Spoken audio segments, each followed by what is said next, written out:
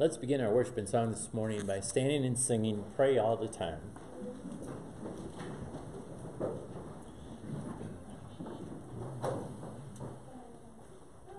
The world has lost the right of prayer, and saints have failed to pray. What loss sustained beyond repair, how blind of heart are they.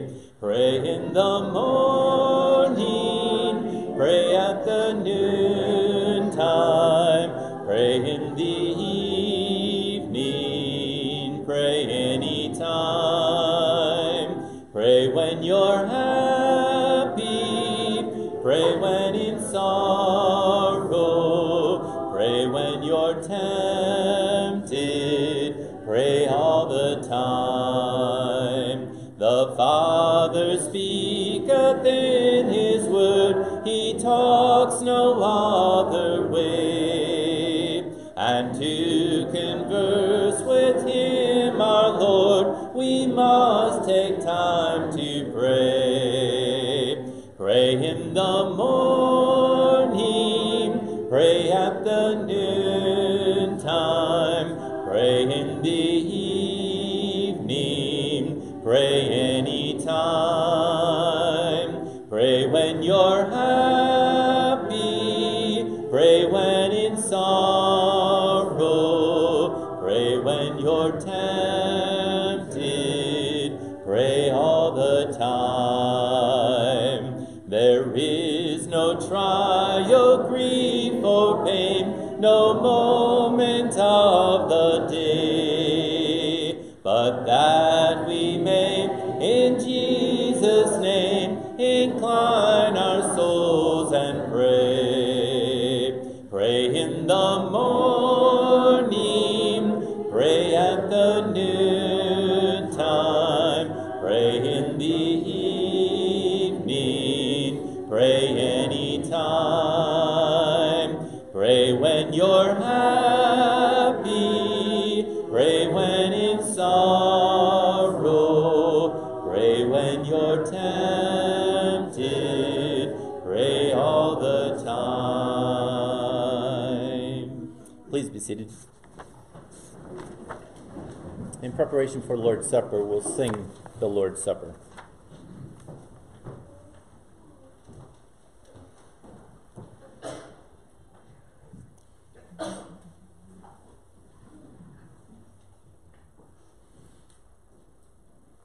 When we meet in sweet communion, where the feast divine is spread, hearts are brought in closer union, while partaking of the bread.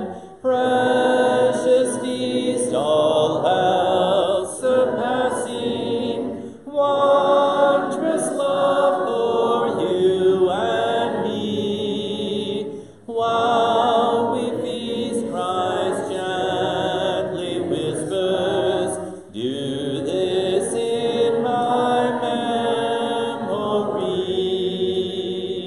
God so loved, what wondrous measure, loved and gave the best of Him, bought us with that matchless treasure. Yea, for us His life was given. Precious feast, all else surpassing, wondrous love for you and me.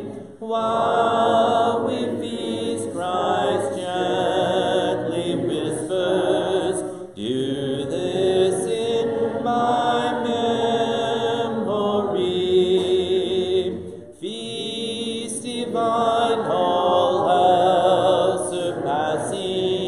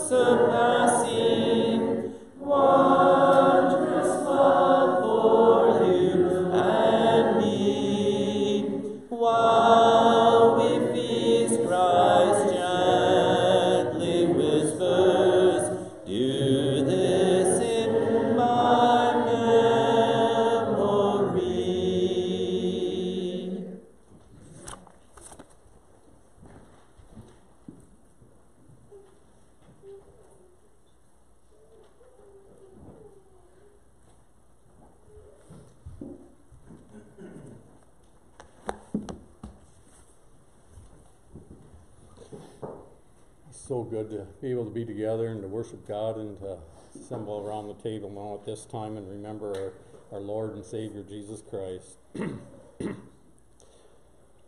In a world that tends to reject God and mock Christianity more and more, those of us who believe in God with all of our heart, soul, and strength are more than ever thankful for the knowledge of what Jesus did for us at the cross.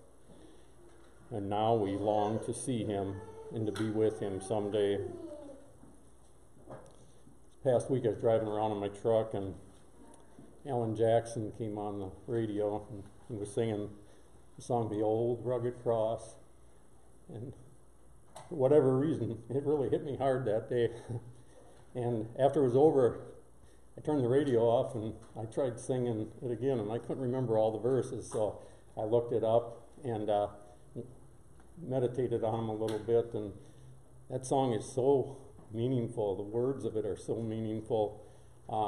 Before we partake this morning, I just thought I'd just recite the words of the lyrics to that song as we prepare our minds to partake of the emblems. On a hill far away stood an old rugged cross, the emblem of suffering and shame. And I love that old cross where the dearest and best for a world of lost sinners was slain. Oh, that old rugged cross, so despised by the world, has a wondrous attraction for me. For the dear Lamb of God left his glory above to bear it to dark Calvary. In that old rugged cross, stained with blood so divine, a wondrous beauty I see, for 'twas on that old cross that Jesus suffered and died to pardon and sanctify me. To that old rugged cross I will ever be true, its shame and reproach gladly bear. Then he'll call me someday to a home far away, where his glory forever I'll share. So I'll cherish that old rugged cross till my trophies at last I lay down. I will cling to the old rugged cross and exchange it someday for a crown.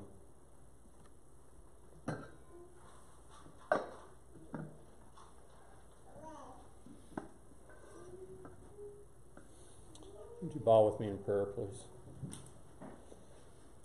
Our kind and loving Father in heaven, we are so grateful for this Lord's Day, for the beauty of this day, for allowing us to all to be able to freely come here and to worship you this day. Father, it's our prayer this morning that every soul that is here this morning might be here because we want to be, because we love you and we want to worship you.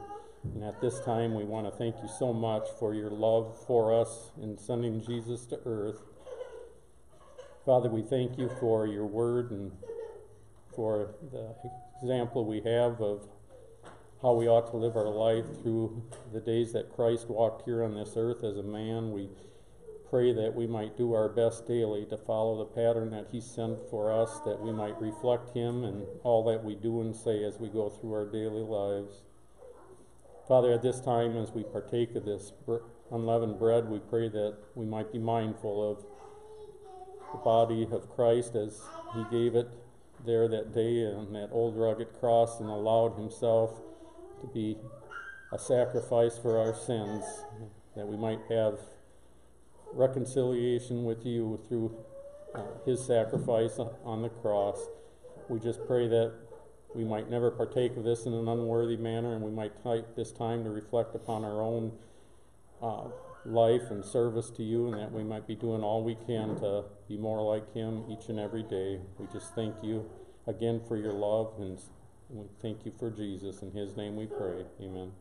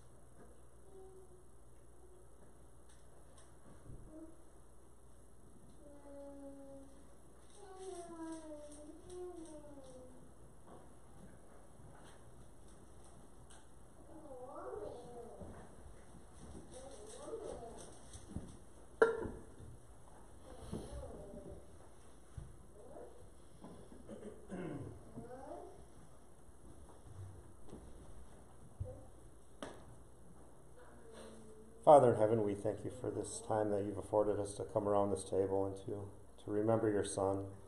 Father, as we take this cup, help us to remember Jesus' shed blood on the cross, his willingness to freely go to this earth to be a sacrifice. Help us to remember the pain and suffering that he had went through and the humiliation. And Father, we thank you for your plan of salvation for us, the hope we have of life with you someday in heaven. We thank you for your Son and the love that he had to dedicate his whole life for the forgiveness of our sins. We ask this prayer through your Son, Jesus Christ's name. Amen.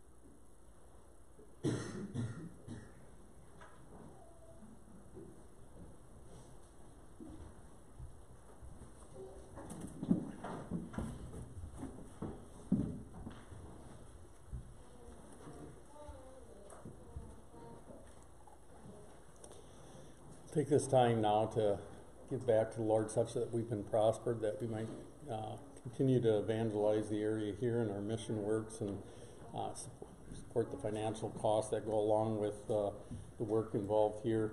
Wouldn't it be great to see our Savior face to face someday when this world comes to an end and we are called home? But until that point, the best way we can thank our Lord and Savior for what he did for us at Calvary is continue the ministry that he began while he was here on this earth, and to share the good news of Christ with those that haven't heard it or have a huge void in their life and they don't know what it is, and we need to do all we can to try and spread the gospel. So at this time, let us be thankful for what God's blessed us with and use our talents and abilities and our financial means to further his kingdom.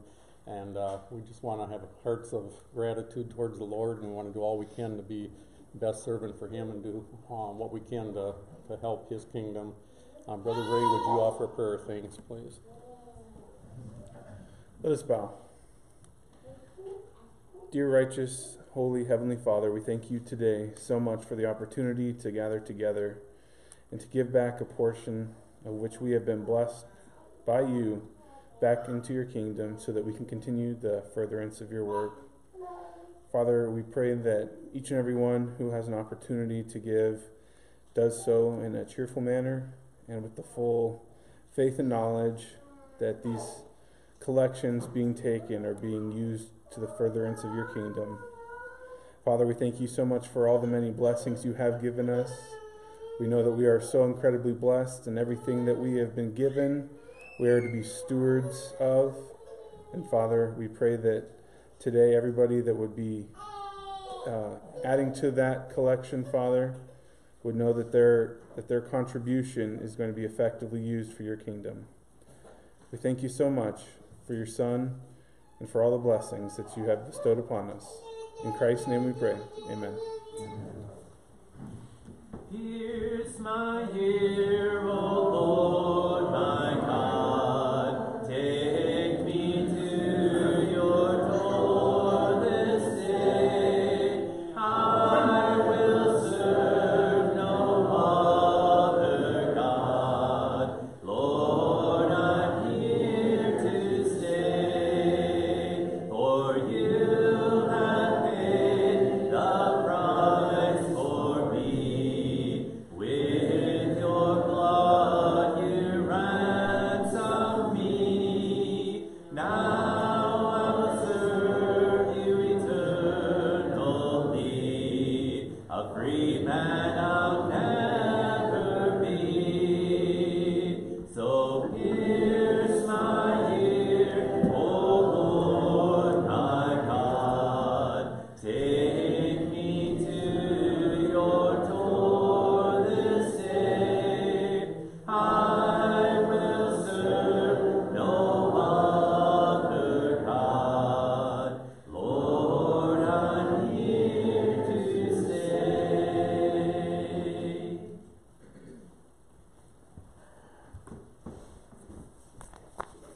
Song before Brother Matt's lesson this morning will be Stand Up for Jesus. If it's convenient for you, would you please stand while we sing the song?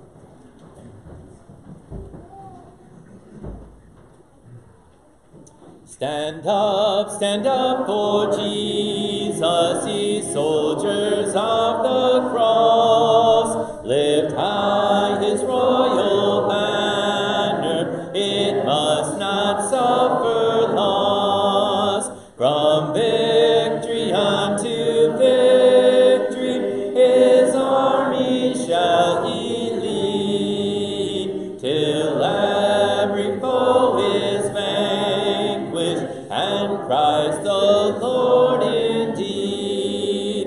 Stand up for Jesus, stand in his strength alone. The arm of flesh will fail you, ye dare not trust your own. Put on the gospel armor, and watching unto prayer, where duty calls or danger, be never wanting there. Stand up for Jesus, the strife will not be long. This day the noise of battle, the next the victor's song. To him that overcometh, a crown of life shall be. He with the King of glory shall reign eternally. Please be seated. Our song of encouragement after Brother Matt's lesson will be Prepare to Meet Thy God.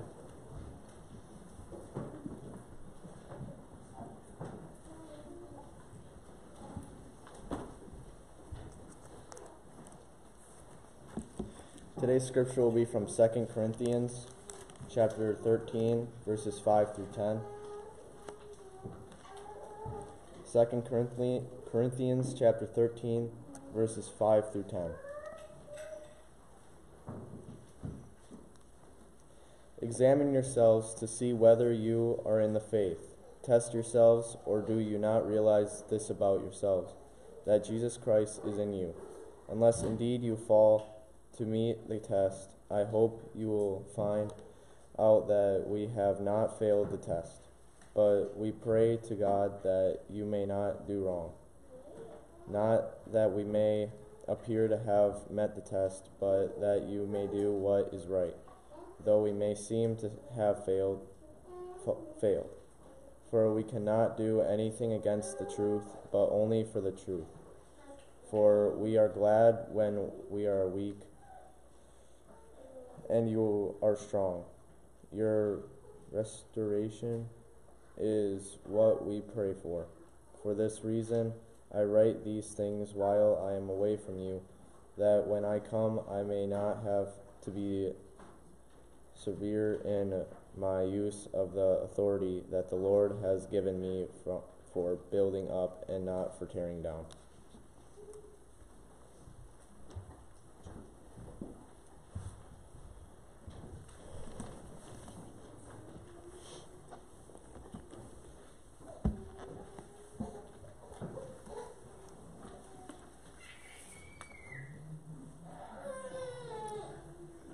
Morning. It is good to be back. I'm thankful that I have elders here who take good care of me, and one of the things that they do is send me to places like PTP so that I can, polishing the pulpit, so that I can learn and hopefully bring some of that stuff back to you all as well. But I'm grateful to them for taking good care of me. I do want to thank Dan for covering for me last week. I know he did an amazing job, and I appreciate that. I do want to thank Rick and Travis and Mark for filling in for me on Wednesday night when I wasn't here the last several Wednesdays. I feel like I've been gone a lot, but it is good to be back with you all now. In 2 Corinthians chapter 12 and verse 7, 2 Corinthians 12 and verse 7, Paul says, "So to keep me from becoming conceited because of the surpassing greatness of the revelations, a thorn was given me in the flesh, a messenger of Satan to harass me, to keep me from becoming conceited. 3 times I pleaded with the Lord about this, that it should leave me. But he said to me, 'My grace is sufficient for you, for my power is made perfect in weakness. Therefore I will boast all the more gladly of my weaknesses, so that the power of Christ may rest upon me. For the sake of Christ, then, I am content with weaknesses, insults, hardships, persecutions, and calamities. For when I am weak, then I am strong.'" Now, of course, Paul wasn't referring to a literal thorn from a rose bush or a bramble, but he was using this word picture to describe some struggle that he was facing at the time. It was like a thorn had caught in his flesh, and it had festered, it was infected, and every time life rubbed up against that thorn, it hurt. Maybe you've been there. Maybe you're there now. This morning, I'd like for us to consider how we can faithfully face the thorns in our lives and come out victorious in the end. But before we delve into how to face the thorns, there are a few things that I think we need to lay as a foundation, a couple of concepts that we need to recognize. The very first thing we need to understand from this passage is thorns happen. Thorns happen, and they happen to faithful Christians. If you're like me, there's this idea that you have in the back of your mind that says, when I've been doing what's right, when I've been serving God, when I've been trying to put sin aside and I've been striving to pursue His holy will, surely in those moments what God's going to do is protect me from thorns. He's going to pamper me. He's going to make sure that none of those things can happen. But I want you to think about the guy who's telling us this. This is Paul, the apostle. The one who gave up everything in order to be a child of God, who counted everything as loss in order to have the righteousness that comes by faith in Jesus Christ. He had made all kinds of sacrifices. He had served the Lord. He had pursued holiness. And yet, this man is the one who is facing a thorn in the flesh. Now, we don't know exactly what the thorn was, though many have argued and strived to figure it out. The text simply doesn't tell us.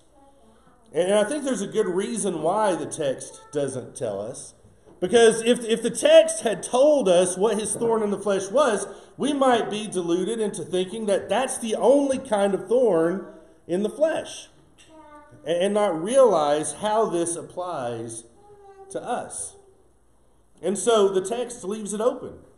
But it does give a list of things that go along with the thorn in the flesh. He's talking about this thorn in the flesh. He comes around to verse 10, and he talks about what he'll be content with. He says, I am content with weaknesses, insults, hardships, persecutions, and calamities. Here we have a summary of the kinds of thorns in the flesh that we might face. Weaknesses. This word, as it's used, could mean different things. It could refer to physical ailment. This is the word that's often used just to say that somebody's sick. Sometimes it's used to describe physical shortcomings. When Paul talks about his poor ability to speak, he talks about a weakness. But it's also used, as in Hebrews 4, to refer to a spiritual weakness. And all of these things can be thorns in the flesh. The term insults. Paul went through numerous insults. The term seems to refer to any type of suffering that's caused by someone's insolence or impudence. How many times was Paul beaten because someone was insolent or impudent?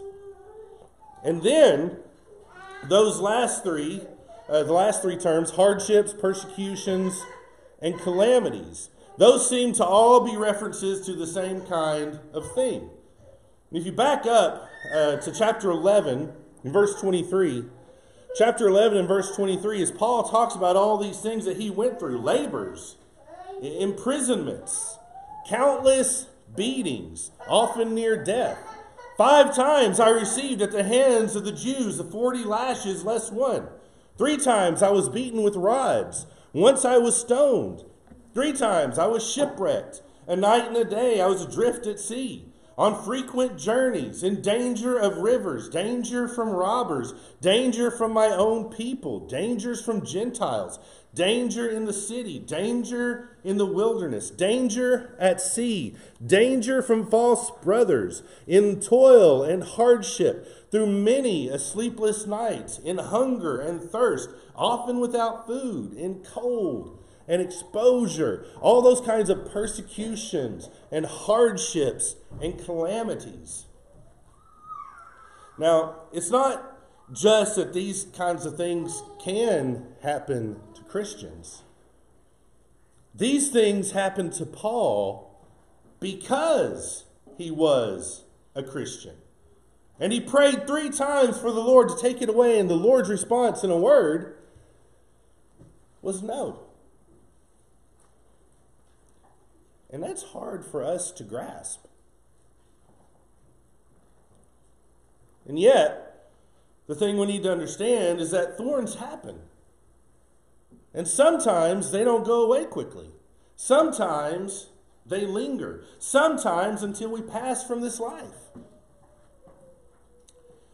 And thorns don't mean that God has turned his back on us. Thorns don't mean that something is automatically wrong with you. Thorns simply mean that we're still alive. Thorns happen, and they happen even to faithful servants of God.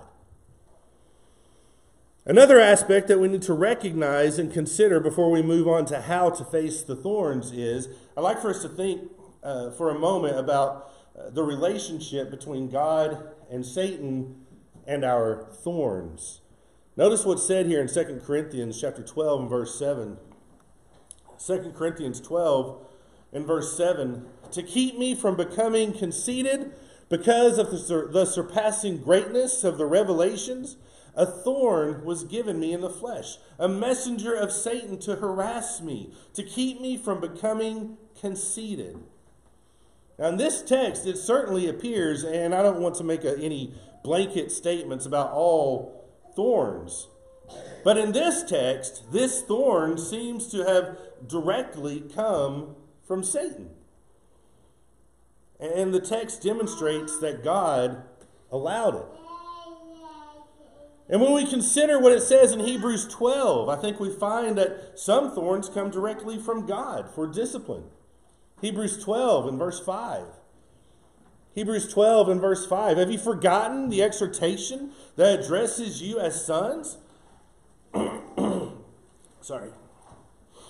My son, do not regard lightly the discipline of the Lord, nor be weary when reproved by him.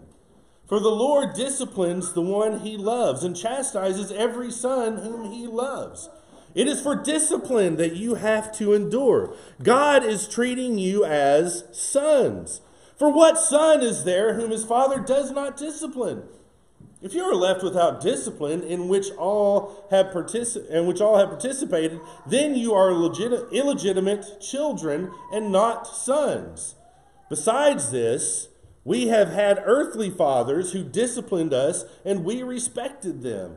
Shall we not much more be subject to the Father of the spirits and live? So, the reality is that some thorns, some struggles, some hardships may come upon us because of discipline from the Lord.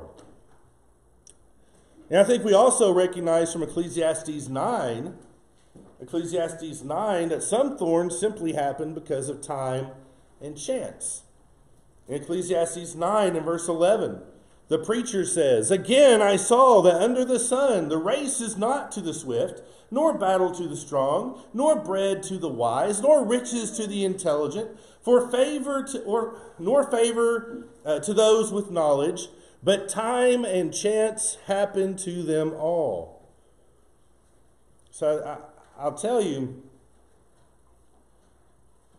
what we do learn about thorns in 2 Corinthians chapter 12.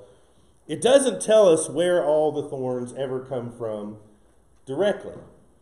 But it does demonstrate to us what Satan wants to do with whatever thorn you have, and what God wants to do with whatever thorn you have, no matter where that particular thorn came from. Satan wants to use the thorn to harass you and turn you away from God. But God wants to use the thorn to strengthen you and draw you closer to Him. It was a messenger of Satan, sent to harass. But God was using it so that Paul wouldn't be conceited. Satan wants to use whatever is going on in your life to get you to abandon God. God wants to use whatever is going on in your life to get you to turn to Him and draw closer to Him. That's how these two enemies are using the thorns that you face. So we have a thorn in the flesh, and we're now face to face with this weakness, whether physical or spiritual. The insults that others hurl, the calamities, the hardships, the persecutions. How can we walk through that and come out the other side victorious? The first thing I think we should recognize from Paul is we need to remember Jesus. Remember Jesus. In 2 Corinthians 13, Paul comes back to this theme of weakness and strength, but this time he talks about Jesus. In 2 Corinthians 13 and verse 4, Paul says, speaking of Jesus, For he was crucified in weakness, but lives by the power of God. For we also are weak in him, but in dealing with you, we will live with him by the power of God. Jesus very literally faced thorns. And as Paul is facing his weakness, his hardships, his calamities. He remembers that Jesus isn't asking of him anything that he wasn't willing to endure himself. Jesus himself faced all of these things and still came through victorious. So when you're facing your thorns, God's not asking you to do something that he was unwilling to do himself. Jesus came in the flesh and dealt with the weaknesses of human flesh. He dealt with the insults, the hardships, the persecutions, the calamities. I don't know what you're going through right now,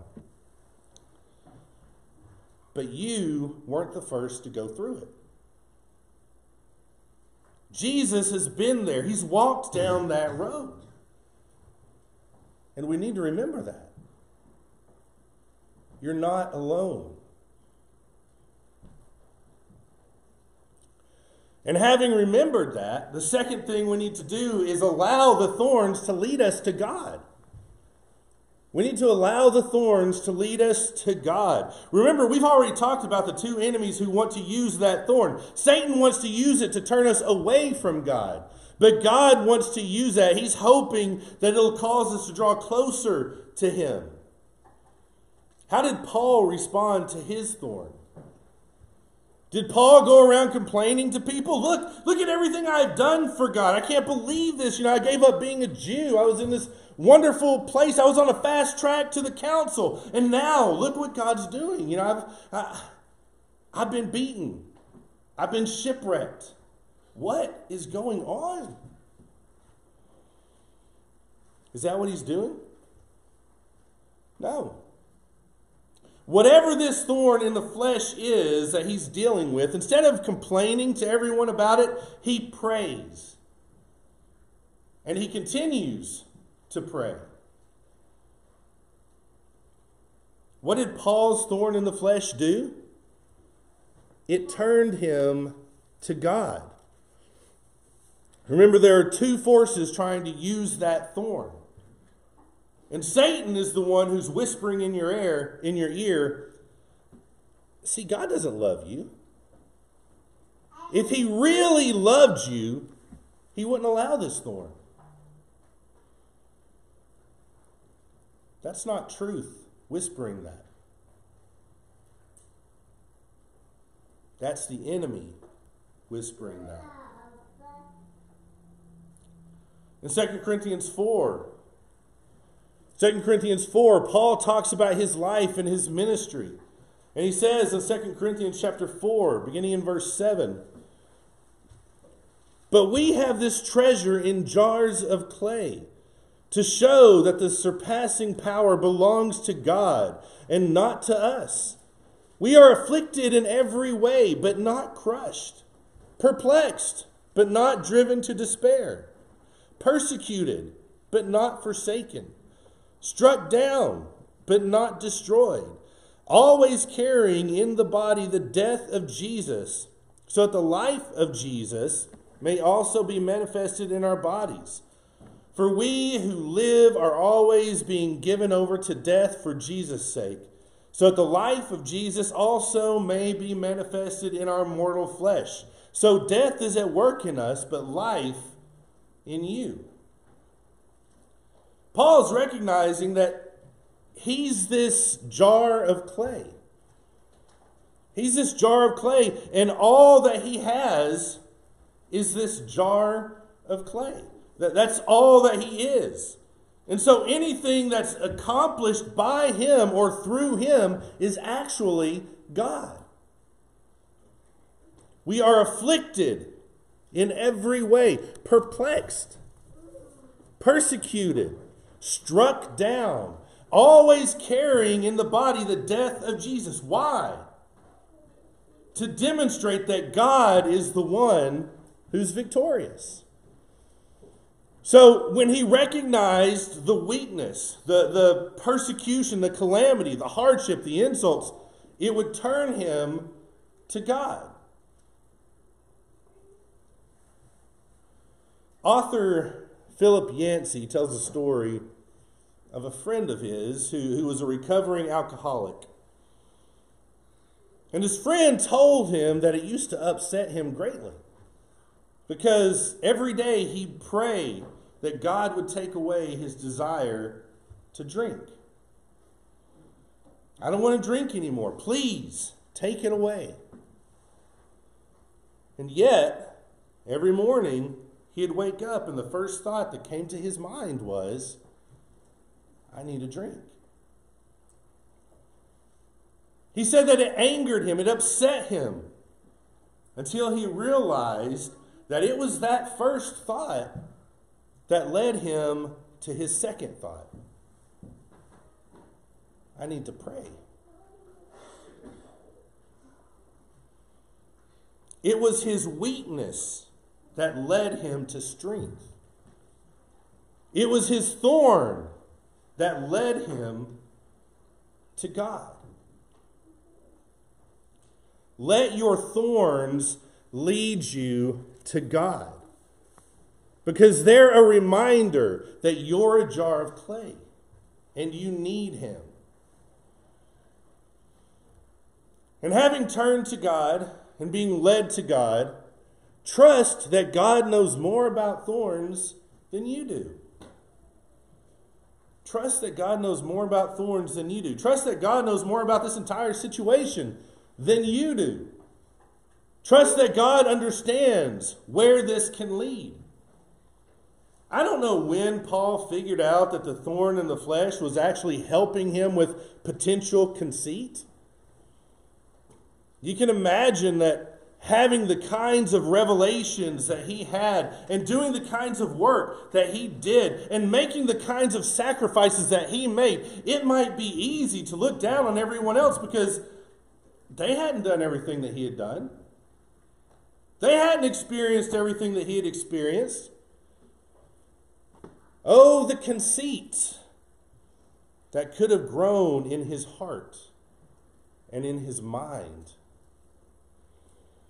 And so when Satan brought this messenger to harass him, God allowed the thorn to continue so that it could humble him and remind him that everything he had comes from God. I don't know when Paul figured that out. Maybe he figured it out in the middle of it. Maybe it was because God spoke to him saying, my grace is sufficient for you. Maybe it was years later, and now, after years of considering that whole scenario, he's able to write this to the Corinthians. I don't know. But here's what I do know.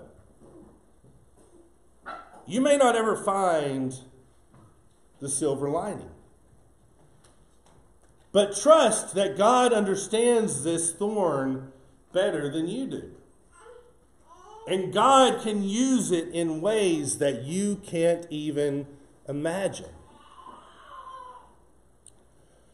In Romans 8 and verse 28,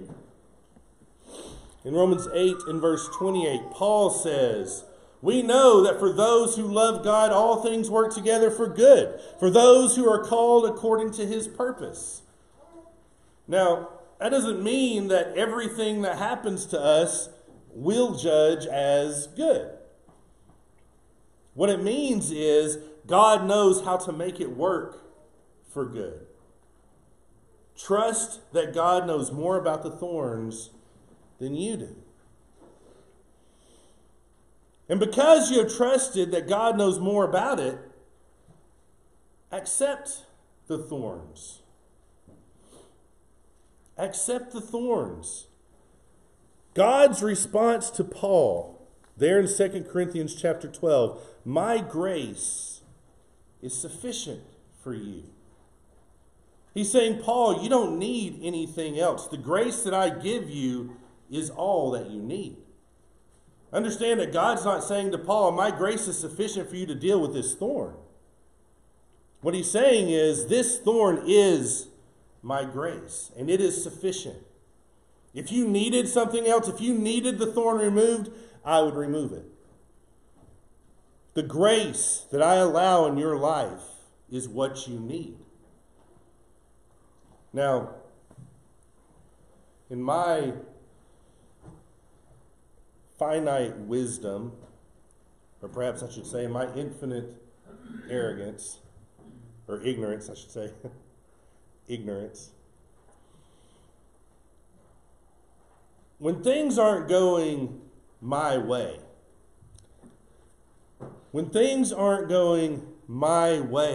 I tend to think that everything is just going awry. That it's this great scandal. Because things aren't going my way. Why won't God work this out the way that I want him to? And why won't he do it in my timeline? What God is saying is, what I'm allowing in your life right now is all that you need right now. My grace is sufficient. So just do what I tell you and accept that you have this thorn. Now, we can turn to God and try to convince him with all manner of argument that he needs to remove it. Sometimes we'll even try to manipulate God by saying, look at how much work I could do. Look at all the work I could do for you. Look, God, if you would just quit letting me get shipwrecked, I could make it places and I could preach the gospel. If you'd remove this physical ailment, imagine the work I could do. But God says, my grace is sufficient for you. Accept it.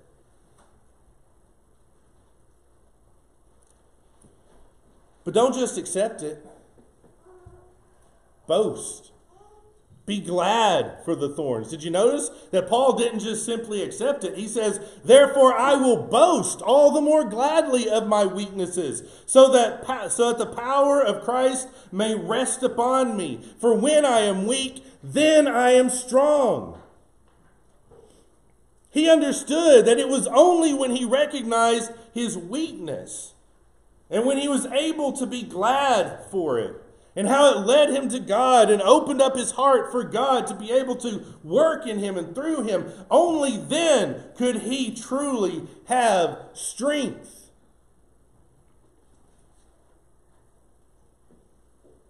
I think this is a problem for us as American Christians. Because here in America, we are all about independence and personal strength and pulling yourself up by your bootstraps. And you can handle this. But that's not true. And the longer you keep thinking that, the less the power of God can work through you. These thorns come upon us, and so that we can recognize that I can't handle this. I can't handle it. And you know what? I'm glad for that. Because I'm reminded of how much I need God. Moses had to go through the rejection after slaying the Egyptian and running away, because only then did he get to the point of realizing that he couldn't deliver Israel. Which then allowed God to work in him and through him so that he could. Don't just accept and resign yourself to thorns. Be glad that you've got them. Because it's the thorns that open us up to God and his strength. Let them turn you to him. And having remembered Jesus, and having turned to God, trusting that he knows more, and not only accepting the thorns, but boasting gladly that God has allowed this to happen in your life, turn to strengthen others. Turn to strengthen others. Paul talks throughout this letter about his own weakness and the people who insulted him because of his weaknesses that they saw in him. And then he gets to this point of saying, I'm glad for my weaknesses. And he even talks about Jesus and the weakness and the thorns that he went through. And then in 2 Corinthians 13 and verse 5, 2 Corinthians 13, beginning in verse 5, he says, "Examine yourselves to see whether you are in the faith. Test yourselves. Or do you not realize this about yourselves, that Jesus Christ is in you, unless indeed you fail to meet the test? I hope you will find out that we have not failed the test. But we pray to God that you may not do wrong. Not that we may appear to have met the test, but that you may do what is right, though we may have seemed to have failed. For we cannot do anything against the truth, but only for the truth. For we are glad when we are weak and you are strong. Your restoration is what we pray for.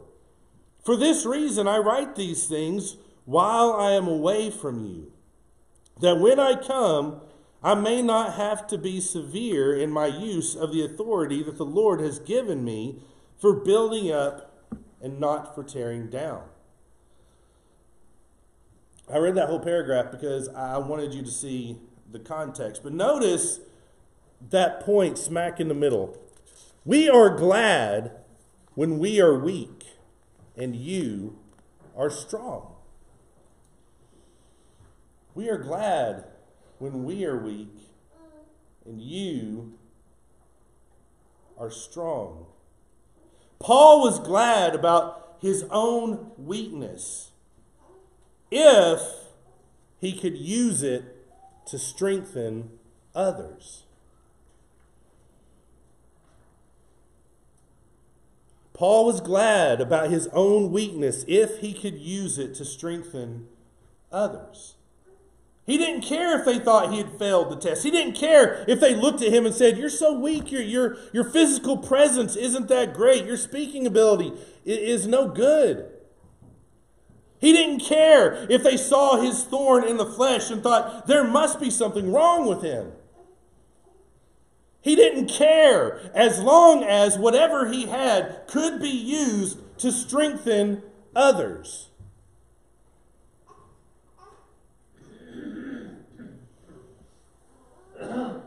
So he said, "That's what I pray for. That's what I pray for, that you will be restored, that you won't fail the test."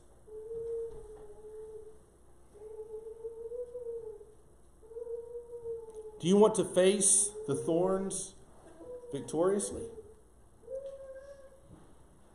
Turn to the Lord.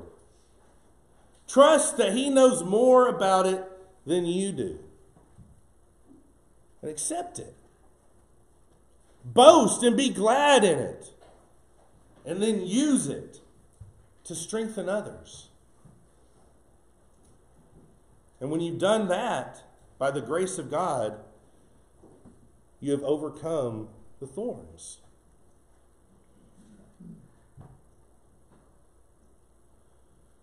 If you'd like to, you can go ahead and put your Bibles and your notes away. We'll be singing a song in just a moment. If you're going to be using a psalm book, you can pull that out now if you'd like to. Otherwise, the words will be up on the screen behind me.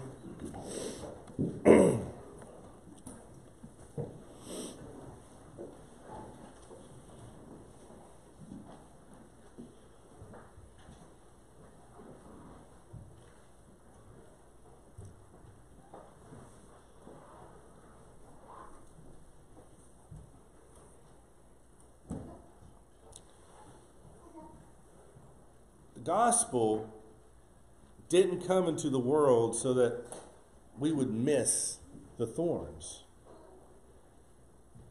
The thorns lead us to the gospel. Be glad. Because if God didn't allow you to have thorns, you wouldn't realize how much you need Him. Every one of those struggles, every one of those weaknesses, every one of those insults, hardships, calamities that you have faced, Satan wants you to get upset and turn away from God. But God wants you to realize how much you need Him. And He wants you to realize that He is here for you. All you have to do is come. Come to Him. If we can help you turn to God this morning, whether you need to become a child of His or whether you need to be strengthened in prayer because you are a child of His and you need the prayers of the congregation, whatever it is we can do to help you this morning, you can let us know by coming to the front as we stand together and sing. Careless soul, why will you linger, wandering from the fold of God? Hear you not the invitation? Oh, prepare to meet thy God. Careless soul, oh, heed the warning, for your life will soon be gone.